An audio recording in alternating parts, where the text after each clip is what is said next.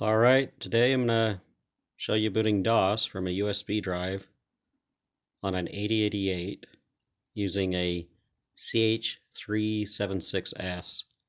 375B will work as well, but I don't think I have one to test. This is kind of like a part 4 of the videos on this board, so if you haven't checked out the other ones, I definitely recommend taking a look at those. They'll have more detail about the board. I don't want to keep covering the same stuff. Big thing here is went through it and I found that the interrupt pin was needs to be inverted. So the next board I make, I'll make sure I run it up here through my LS04 there, make sure that gets inverted, and that's gonna affect the keyboard port as well. So that's definitely the next step, is the keyboard port, but I'll get right here and show you how this boots DOS. So turn it on. Let's see if we get that USB drive in the shot there.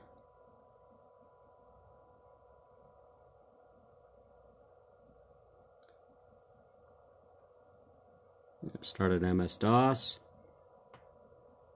Now this is a 10 megabyte hard drive. Well, it's a 1 gig, but it's formatted with a 10 megabyte sector.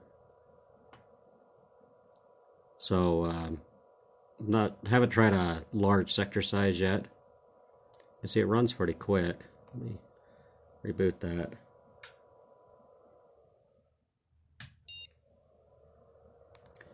So it's going to boot up, it's going to start DOS, it's going to start the auto exec, set the prompt, and then it's going to run dir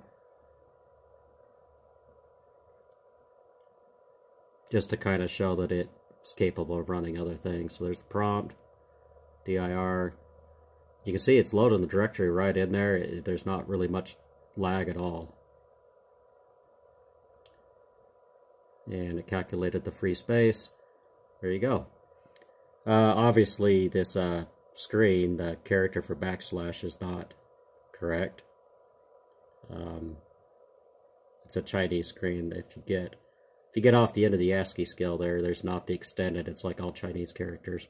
But there you go. Like I say, definitely check out my other videos to get more information on this. I'll provide a link to my website in the description and a link to the BIOS so that you can see how to make these modules work. It's connected right to the data bus. There's no buffers or anything, which is quite handy. So yeah, download the BIOS, read through it. I tried to document it as much as I can, and I'll update the file as I make improvement. So thanks for checking it out.